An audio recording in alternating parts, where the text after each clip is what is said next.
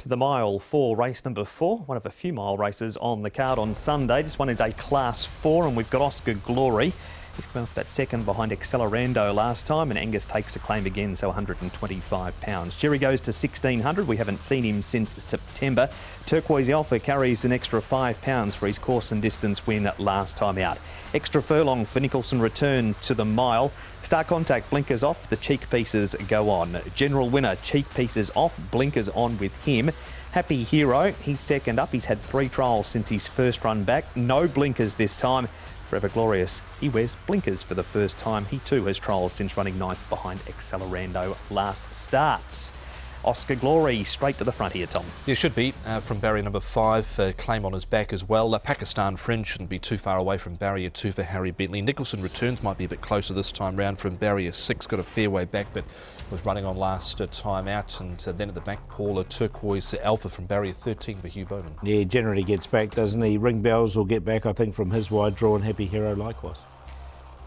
Let's break it down a little bit more now, Paul. I'm going to start with the win by Turquoise Alpha. He's in good form. He's won 2 of his last 5. He races Ode to Joy, Pakistan Friend. Accelerando makes up a lot of late ground here too. Yeah, I'm going to put Accelerando and Turquoise Alpha in this. He started his run really early, Turquoise Alpha, and sustained it all the way up.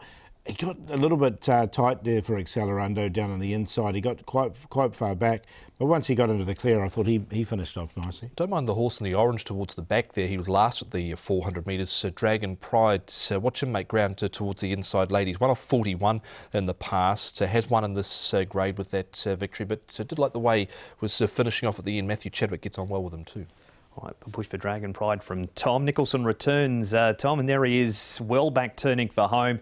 He's going to love stepping up in trip 2. He will. He's a course and distance winner. He has placed. He made good ground at the end. I thought he looked pretty good to this day here behind Young Victory. So a lot to like about this run, Paul. Yeah, really good run, and at the 1600 looks absolutely ideal for him as well. So, look, he definitely goes in for me. Nicholson Returns. I think he's getting back to what we saw last season. Lyle Hewitson rides. He's won on him in the past for David Hall, and there wasn't too much sort of covering the first 6 or 7 there, but he caught the eye. He sure did. And Star Contact, Paul, what of him in his recent form? Yeah, it wasn't a bad run here from Star Contact as well. Look, he's been consistent. He won 3 starts ago. And the other 2 runs have been okay. Interesting, they're putting the cheek pieces on him, and he's drawn nicely in barrier 4. And the blinkers are coming off. He was 3 back the fence this day, and he boxed on okay.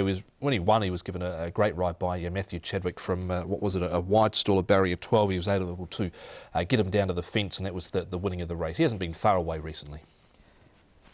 That is a look at some runners in race number 4. Favourite early, Paul, Accelerando. You said that he's in the top 4. Yeah, I've got him on top, actually, Accelerando. Look, he got a little bit further back last time, I think, with a sort of a clearer run.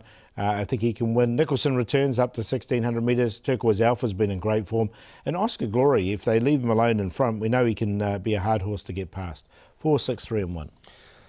Yeah, I've got the main 3 in, 6, 4 and 3. 6, of course, being Nicholson Returns, Accelerando, Turquoise Alpha. But I think Dragon Pride, the way he ran home last time out, he's off 44 this time round. 41 victory, rated victory last time for him. We'll see what he can do, because he did run on pretty well at the end. So 6, 4, 3 and 12.